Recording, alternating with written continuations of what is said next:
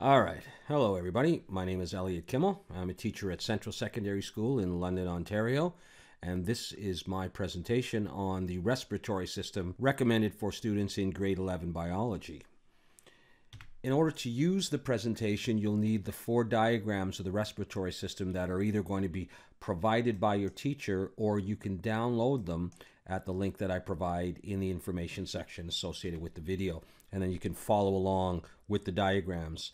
So periodically, you'll probably want to pause the video and write the name and the function for each structure. When a structure is present in more than one diagram, as you see as I go through the 4, you're going to see that some of the structures are in more than one diagram. And I'm going to use the same letter here to identify the same structure. So you don't have to write the same, name and function for each diagram if you've already got it for a particular letter. Just add the new ones. In terms of some side notes, it might be helpful to add notes to your diagrams as I discuss them. I like to draw things on them periodically. I might circle something or draw an arrow, and anything extra that you think is helpful, by all means, feel free to add that to your notes or to your drawings. Consider writing the names and functions of the structures on note paper instead of directly on the diagrams. And that way, when you go to study them, you're not going to have the names right there. You can learn what structure A does or structure B, and you can sort of memorize them that way. The diagrams in this presentation are taken from the internet. I didn't draw them. I make no claims for that. They're used just for educational purposes only. All right, so here we go. This is diagram 1, major structures of the respiratory system. As you can see over here, we've got A pointing to a structure here. This represents the nose. And this is for the entry of air, not just oxygen, anything that is in air, also for the release of air, by the way. Inside the nasal cavity, however, and this is the nasal cavity, and that's not labeled in any of the diagrams. So that would be the nasal cavity right there. Inside that area, air is going to be warmed, and it's going to be filtered by cells that have cilia on them, so ciliated epithelium. All right, so the air is coming in. Let's just draw that coming down. And then we have structure B. B is the pharynx, so that's this sort of area here. It's a common pathway for air and for food, and it's going to lead down into the trachea, or it's going to lead down into the more dorsal tube, which is the esophagus. C is the larynx, or at least the larynx area over here. This is the entryway into the trachea. As the air comes down, it goes down into the trachea right there. All right, so the larynx is the entry point, and this is also the location of the voice box. It's covered by a flap called the epiglottis, and you'll see that later on. And the epiglottis will block this area when you swallow food so that the food goes down the esophagus and not into the trachea. D is the trachea itself. It's also called the windpipe, and this is the trachea right here. So from about there to there, this region here, and it's got these little circles on it. These are the rings of cartilage that reinforce it. So cartilage is a connective tissue. It's somewhat flexible, but it's still strong, not as strong as bone, and that keeps the trachea open at all times.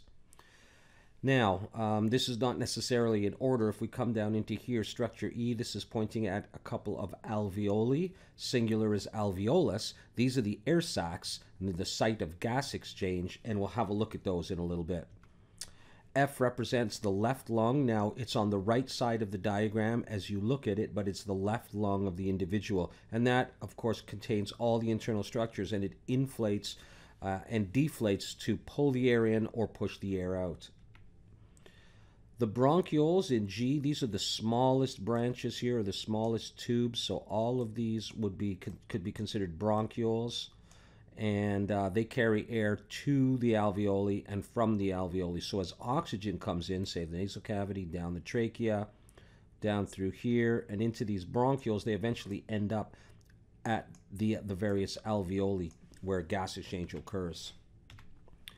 H is the diaphragm. This is a muscle underneath the lungs. The lungs are actually attached to it through some membranes, which aren't really part of this discussion, but we could talk about at some point. It separates the thorax. This is going to be the thorax here, and we'll label that in another diagram. The thorax from the abdomen, and the abdomen will be down here and contain the various digestive organs. All right.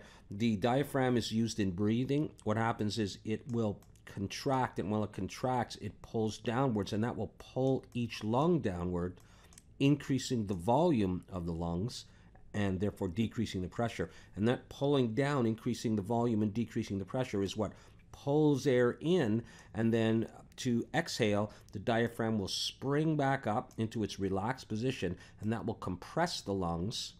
And of course, the rib cage is doing something at the same time, but the diaphragm will spring up, compressing the lungs, and that will decrease the volume, increase the pressure, and force the air out. I is a rib. There are a number of ribs right here. And something that I forgot to mention that you may want to do, because I provided you with these black and white diagrams, is you may want to color them. All right, so each rib is here, and they assist in breathing because the ribs are connected to the lungs again. You see this line right here? Maybe I'll put this word up. You can add this to your diagram if you like. This line represents the pleural membrane. There's an outer one, and there's an inner one right here. And what happens is the lung is attached to the inner pleural membrane. I know it's a horrible drawing there, but right around here, the lung is attached to the inner pleural membrane, and the ribs are attached to the outer pleural membrane, and in between, in this little space right here, there's some fluid. Okay, it's very, very small space. So when the rib cage goes up and out during inhalation, right, when it stretches like this, that actually pulls the lungs outwards because of these membranes that are attached. So the rib cage pulling up and out will stretch the lungs outward, increasing their volume, decreasing the pressure, and as well the diaphragm will pull down, and that will lengthen the lungs, again, increasing the volume and decreasing the pressure. And of course, J is just representing the right lung of the individual. All right, diagram 2. Now, many of these structures have already been discussed, and I'll just go through them again. We can see another view of the trachea reinforced by cartilage, so air would be coming down here for inhalation and then splitting off, going to the right and the left. And that's where we're going to bring in the bronchi in a while, label K. A again would be the air sacs. Now they're right at the ends of these bronchioles here, so you can't really see them, but there'd be an air sac there, and there, and there, and there, or actually a cluster of air sacs, a whole bunch of air sacs, which I can't really draw here. That would be at the end of each of these. All right. F represents the left lung here on this side. The bronchioles are again illustrated, so the air comes down the trachea and then will come into these passageways. These are the bronchi, singular is bronchus. We'll label that in a moment. And then splitting up into these small tubes all over the place in the lungs, like branches of a tree, and those are the bronchioles. We have the diaphragm underneath again, and showing its dome shape in its relaxed form. You can also see here a membrane. That's the pleural membrane I mentioned, sort of adhering to the diaphragm here. So when the diaphragm pulls down, it can affect the lung. There is a space in here, and it looks quite large, but that's the pleural cavity with that fluid, which helps to couple the lung movement to the movements of the diaphragm and to the movements of the ribs. I is a rib again, so a number of ribs. Now, one of the main branches off the trachea. Trachea comes down here and separates into two sort of main branches, which also branch like this, and each one of those is called a bronchus. A main branch off the trachea carries air into the lung to the bronchioles, and of course it would also carry air out of the alveoli and out of the bronchioles up to the trachea if you were exhaling. In between the lungs are muscles, so there would be a muscle right here and here and here, and that's called between intercostal muscle, and this is the muscle actually used for inhalation, and then when this muscle relaxes, the rib cage will fall, so it's used for breathing. The thorax region I mentioned earlier is indicated by label M. That's all of this area here, so it would include the heart in there, if I could draw a heart, and any other organ that's in the sort of the chest region there. All right, and then the abdomen, which is below it in label N, is going to be from the diaphragm down here, and mostly the digestive organs down there. Okay, for diagram 3, we're moving back up to the head region, and there are a lot of structures in here. There are the sinuses here for people that suffer from sinusitis and that kind of thing, and there are lots of other structures here that you would talk about in medical school. But what we can see here, that's going to be the nasal cavity, right? So that's a good label to add, actually. And then in here in O, we have the pharynx region. So all of this kind of area here, the pharynx, I'm just going to focus on the nasopharynx. So if it's coming off the nasal cavity, coming down to this sort of collective area, that's the nasopharynx. And then here we could have the oropharynx, because that's the oral cavity. Nasal cavity connects to nasopharynx. Oral cavity connects to oropharynx. And then you could just call this the, the pharynx in general, or a little bit lower down, actually. Now, I mentioned the epiglottis a little while ago, but I may not have mentioned the name. This is a flap-like structure right here that when you swallow the food, so the food is in there, it's being chewed, and then it's swallowed, you don't want the food to go down into the trachea. Instead, you want the food to go down through the more dorsal tube, which we'll label down here, the esophagus. So what happens is the epiglottis, this flap of tissue here, will close, will flip close like the lid of a jar or something, and it will block the entrance to the trachea. And the actual hole, the actual entrance right there in the middle to go down into the trachea is called the glottis. So the epiglottis prevents food, hopefully, from going down into the trachea. The vocal cords are located right here as well. So you've got some tissue here, you got some tissue here, and then there's a hole. And they're right on the sides. Maybe I'll make them extend over a little bit like that. So when the air is forced through the glottis, these tissues vibrate like guitar strings, all right? And that's what causes your voice. And you can have the air being forced out, you can have the air coming back in, and various things. Tightening of these will modulate the pitch of the sound. And we have the esophagus here, which is the more dorsal tube behind the trachea, which is more ventral. This dorsal tube carries food down to the stomach. Okay, now on to alveoli and the site of gas exchange. Because this is the site of gas exchange, it's going to involve blood vessels and the bloodstream. So there's a lot going on here. So if we look at structure S, this is called a pulmonary venule, and it actually carries oxygenated blood out of the alveolar region, the region here with all these alveoli or air sacs. So I am going to draw a little arrow, and I suggest you do the same, a little arrow pointing in the direction that's carrying blood outwards. Blood will be coming in through here, so we go ahead and put an arrow on there as well, and that's going to relate to label W here.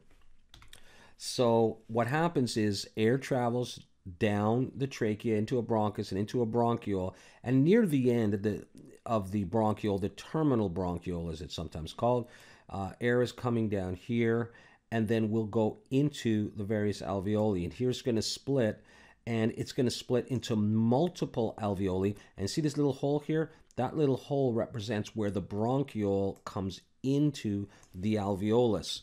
And so G is pointing at another bronchiole that would lead to a cluster of alveoli, but it's been cut. All right, but we do see one right here. As if we cut it like that and looked in, that it would look like G.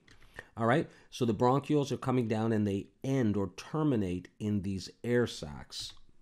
So the air sacs are called alveoli. A couple of them are illustrated here, and these are the sites of gas exchange. And really what happens is, if I look at this one down here, imagine that oxygen has come down through the respiratory system, down here, and out into there. So now you've got oxygen right there. Now that oxygen needs to go into the bloodstream, and what it's going to do is it's going to diffuse across the membrane or wall of the alveolus into the surrounding blood vessels. And all of these fiber-like structures or meshwork or spiderweb-like thing, okay, these are all the pulmonary capillaries which are surrounding the alveolus, adhering to it very, very, very close. And the oxygen then will move from an alveolus, like in this case, this alveolus, and it'll move right into the bloodstream. So they're very, very close. And that is gas exchange. So T labels a pulmonary capillary. The capillaries wrap around the alveoli. They receive oxygen from the alveoli. And of course, carbon dioxide, which is a waste gas, you breathe it out. It's traveling in the blood and it goes into the alveolus. So let's say from here into here, all right? And then it goes into the little hole, and then the CO2 would go out for exhalation. So the pulmonary capillaries are important for both of those reasons. That structure that actually I've been talking about is called an alveolar duct, where the bronchiole carries air into and out of the alveolus. So that little hole, like little drain plug, is where the oxygen comes in or where the CO2 goes out. The alveolar wall is very, very thin. It's generally 1 cell thick to allow for the efficient diffusion of air. And like I said before, W is pointing at a pulmonary arteriole. This is the blood vessel that carries deoxygenated blood into the alveolar region and then wraps around, forming capillaries. So it really goes arteriole, and then around the capillaries, around the alveoli, sorry, we have the capillaries, and then carrying blood out that's received the oxygen and given up CO2 is the venule. So we've got a pulmonary venule up here, and we've got a pulmonary arteriole here, and then we have those very, very small pulmonary capillaries. And that's it for the 4 diagrams. I've just got a flow chart here of how oxygen enters and CO2 exits. So I'm going to start looking at oxygen. Imagine O2 along with the air, right? But it's got O2 coming in through the nasal cavity, going down the pharynx, whether it's the nasopharynx and eventually the oral pharynx, down into the trachea, going in through that little hole, the glottis. As the trachea goes down through the chest, then splitting up into the right or left bronchus. The bronchi eventually splitting into the tiny branches, the smallest ones, bronchioles, which will lead down to an alveolus, and then from the alveolus, the oxygen will diffuse across into a pulmonary capillary, and that then is in the bloodstream. Carbon dioxide, on the other hand, which is produced by cellular respiration as a waste product, will travel in the reverse direction from the blood, which is in the pulmonary capillary, then into the alveolus, to the bronchiole, the bronchus, the trachea, the pharynx, and the nasal cavity. All right, so oxygen is needed. You have to breathe because essentially oxygen is needed for cellular respiration. And this is the process that's going to create ATP or energy for the body. And as it does that, oxygen needs to be used in the presence of glucose, which is provided by the digestive system. So there's a link between the two systems, right? Glucose coming from digestion, oxygen from respiration, and then you get cellular respiration as opposed to just respiration. When you talk about the respiratory system, we're not talking cellular respiration. We're talking about, the lungs and such. All right. Carbon dioxide will be made as a product, and you've got to get rid of that. All right. So that is a summary of the respiratory system. I hope that helps. See you soon.